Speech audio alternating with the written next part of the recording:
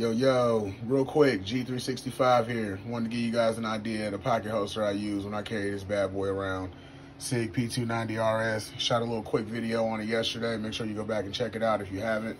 But I used the DeSantis Nemesis pocket holster. I actually got it for a 43 because, like I said, SIG P290RS, zero aftermarket.